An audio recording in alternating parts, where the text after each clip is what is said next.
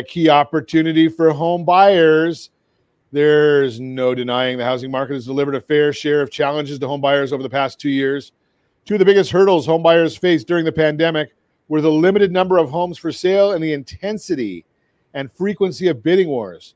But those two things have reached a turning point. As you may have already heard, the number of homes for sale has increased this year and even more so this spring, as Danielle Hale, chief economist for Realtor.com, explains, quote, new listings, a measure of sellers putting homes up for sale, were up 6% above 1 year ago. Home sellers in many markets across the country continue to benefit from rising home prices and fast-selling homes.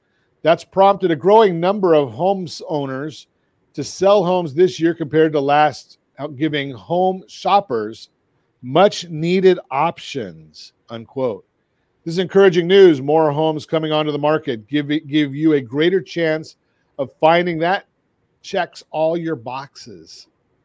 Buyer competition. Moderating helps inventory grow even more. Mark Fleming, chief economist at First American, says inventory growth is happening not just because there's an increase in the number of listings coming onto the market, but also because buyer demand has moderated some in light of higher mortgage rates and other economic factors. Quote, there has been a pickup in inventory that we've seen recently, but it's not from a big increase in new listings, but rather a slowdown in the pace of sales. And remember that month supply measures the inventory of sale relative to the pace of sales.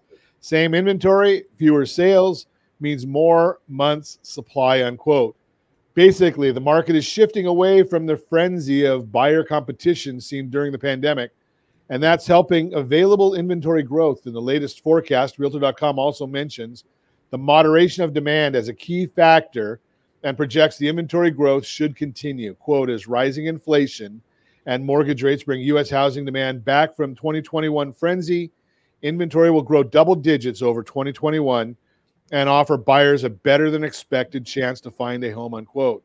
How this impacts you, the combination of more homes coming onto the market and a slower pace of home sales means you'll have more options to choose from as you search for your next home.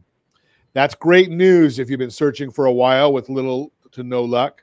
Just remember, there isn't a sudden surplus of inventory, just more homes to choose from than even a few months ago. So you'll still want to be decisive and move fast when you find the right home for you.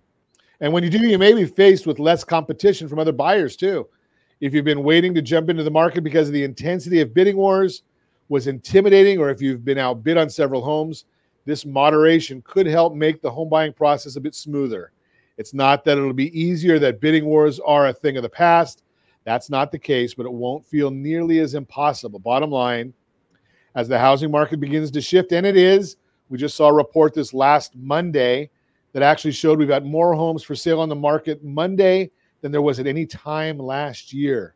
With moderating levels of buyer competition, more homes actively for sale, your home search may have gotten a bit less challenging.